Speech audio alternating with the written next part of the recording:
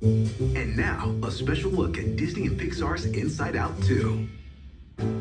Hi everyone, Pete Doctor here.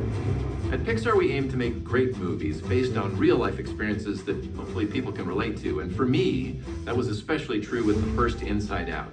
It came from a simple question inspired by looking at my own daughter and wondering, what is going on inside her head?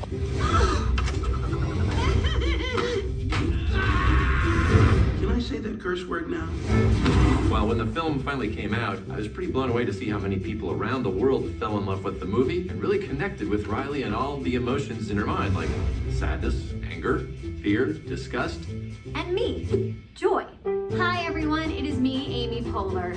And I am thrilled to say that a new adventure inside Riley's mind is about to unfold with Inside Out 2. Riley is now 13 years old. Wait, what's happening? She's diving headfirst into adolescence. What comes with adolescence? Well, Hello. I'm anxiety. a new emotion. We wanted to make such a good first impression. What do you mean we?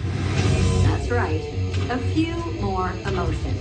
Have I ever steered you wrong before? Yeah, many times. Inside Out 2 is a heartwarming, funny roller coaster of emotions. All right, set with what? I and Joy cannot wait for you to see it on the big screen.